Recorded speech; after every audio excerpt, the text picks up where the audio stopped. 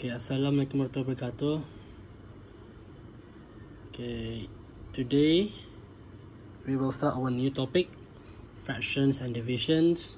So tadi belajar apa hubungan fraction sama division ni, apa dia punya relationship.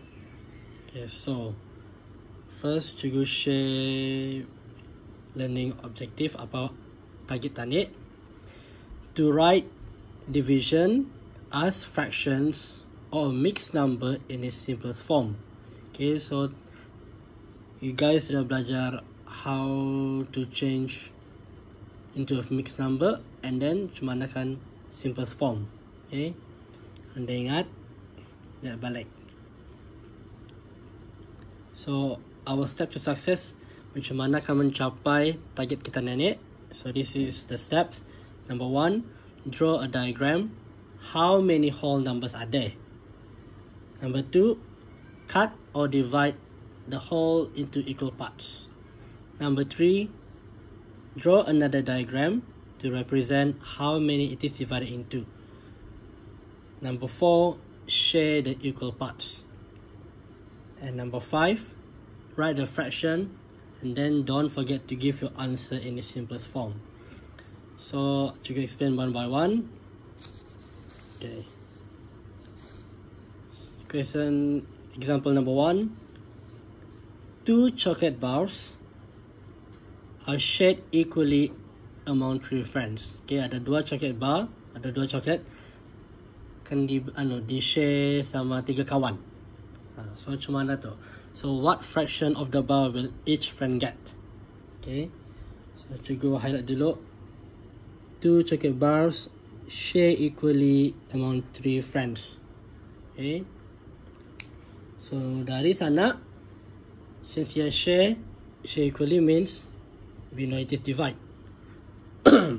So 2 chocolate bar divided by 3 friends. So dari sana kita ni tahu the number sentence is 2 divided by 3. Okay, 2 divided by 3. So let's go back to the step to success. Number 1, draw a diagram to represent the whole number. Okay, so dari sini 2 divided by 3. So this is a whole number 2. So I draw 2 holes. Okay, cikgu draw pakai ni, tapi kamu draw pakai ruler and pencil pisah-pisah. Okay, so I draw 2 holes. Okay, 2 chocolate bar. 2. 1, 2. Okay, ada 2. So that. Step 2, cut or divide the whole number into equal parts. Kita ni mesti divide. Okay, we need to divide this whole number ni. How many do we divide? Let's see ni. 2 divided by 3. So, kita ni mesti divide by 3. Okay, setiap whole number kita ni divide by 3. So 1, 2, 3, 1, 2, 3. Dah. So this one cikgu color dulu. Okay, so sekarang sana cikgu explain. So 2 holes, 2 panuh. So now step 3, draw another diagram to represent how many it is divided into. Okay, lukis lagi another diagram. Berapa ya kena divide. So since ani,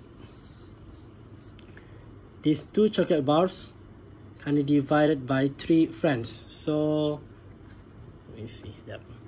So sini seorang 1, 2, 3. Okay, 3 orang kena share. So now, so seorang cikgu draw lagi hole, cikgu draw hole, hole. Okay, pastikan sama. So this one we also divided into 3. Okay, bagi 3. 1, 2, 3. 1, 2, 3 equal parts. Now Step 4. Share the equal parts. So kita ni nak share ia punya coklat tu. So let me see. This part, let me see. This part cikgu bagi arah seorang. Okay. This part I give to another friend. This part I give to another friend. We still have some other lagi. So this part bagi seorang lagi. This part bagi seorang. See. And this part I give to my third friend. Okay, sudah. Now, soalannya tadi, what fraction of the bar will each friend get? So, seorang dapat what fraction of the bar, of the chocolate bar? So, if you look at this one, ini seorang. Okay, how many is colored? 2. Out of. There are 3, okay, equal parts. So 2/3. So seorang dapat 2/3. Ada lagi 2 is colored. Okay, 3 parts altogether. This one also seorang lagi 2 is colored. Numeratornya 2 and denominatornya berapa semuanya? 1, 2, 3. So what fraction of the bar will each friend get? One friend will get 2/3, one friend 2/3 of the chocolate bar, one friend 2/3 of the chocolate bar. So the answer is 2/3. Seorang dapat 2/3. So step 5, write the fraction. So tadi buat write the fraction. Don't forget to give your answer in the simplest form. Now, simplest form, tadi divide. Tamitkan. Sifir apa yang ada 2 and 3? Tidak ada, kan? So we cannot simplify. That's the answer.